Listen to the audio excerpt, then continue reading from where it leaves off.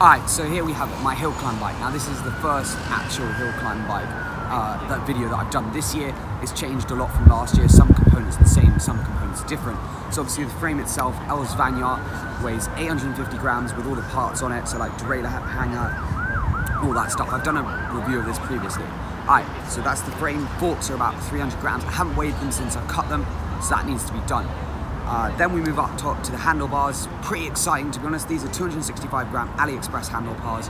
Very light, 38 centimeters wide, 110 mil long. I think they're stiff, but my friend who's a big boy sprinter said maybe they're not stiff, but you know, when you're 60 kilos-ish, it's okay. All right, so moving on to the other exciting things, we've got the brakes, KCNC CB9 brakes. Very good in terms of stopping, in my opinion. I think they're pretty similar to 105, which is the ones I had before.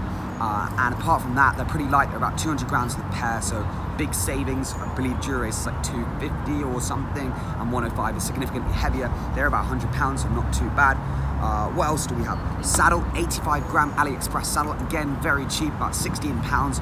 Not too uncomfortable. I've done about 4 or 5 hours on this boy now, you know, and rides, and it seems to be okay. Then we've also got the chain. The chain set itself is obviously Info Crank, 42 tooth inner ring, 42 tooth 1x, which is pretty good. I reckon best for most climbs, unless it's really steep. I might go down to a 40 for Winnets just because it's a little bit lighter, and also just be further on the cassette. The chain you might see and think, wow, that's outrageous. Well, it is. It's a wax-based chain, which I've done myself.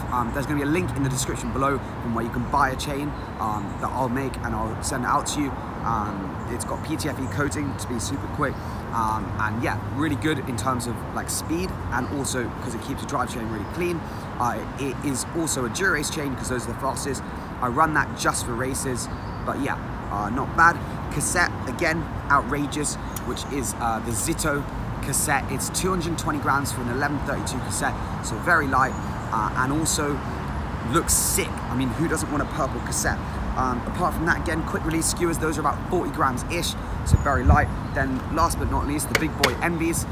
They're 70 mil front, 78 rear, questionable for hill climbs, but these are just my wheels that I use for like, well, just cruising around in the summer, and also for time trials. I've got some hill climb tubs on the way. They should be coming for my next hill climb, which is in 2 weeks time. They're a kilo for the pair. These are quite weighty, 1.6 kilos, which does build, add to the weight of the bike significantly. And then also seat posts like 130 grams from AliExpress. Tires, I've got just standard Butiles in there, which is heavy, I know, and also Continental GP5K on the front, Schwalbe on the back. No real reason, both fast tires. And then pedals again are Wellgo pedals. They're like lightish, like 250 grams. I've tried to get some other pedal sponsors, but people don't seem to want to give me some pedals.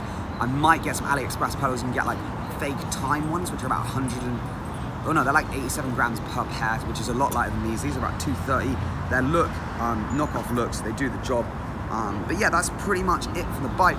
I'm just going to go home and weigh it. I think it should be about 6.6 kilos, which is not horrendous, but not terrible either. Sorry, not great either for a hill climb bike, which has got 1x and a lot of lightweight stuff, but the wheels really add a lot. And when I get to the tubs, it should be sub 6. Oh, and last but not least, my bottom bracket is SM Bataille. Again, link below. He gave me one for free. It was really good. Like super good installation. It's similar to a Hambini. An installation video is going to be coming when he releases the website fully. At the moment, he's just finishing the website off, but I'm going to put a little link, a little video here of how well it spins. It's outrageous how well it spins, and really would rate it. It makes the bike get so much stiffer. And I'm going to do a full review on the Elves in a bit, but yeah, the bottom bracket it ships with, would not use. And last but not least, we've got some funny cabling here. I'm probably going to cable the whole bike when I can be bothered, and they're just AliExpress. Again, cables, and then ETAP everywhere else, which is standard, which is what I run all year round. And I've got a rear light as well, which is a bit heavy, but we'll include that in a bit. So anyway, cheers for watching. Hope you did enjoy this video. Obviously, let me know any obvious upgrades that you think I should do in order to reduce the weight of my bike. Let me know. And if any of you want to give me some coin to buy some light pedals or anything, then that'll be very much appreciated. But anyway, cheers for watching, and we'll see you in the next one.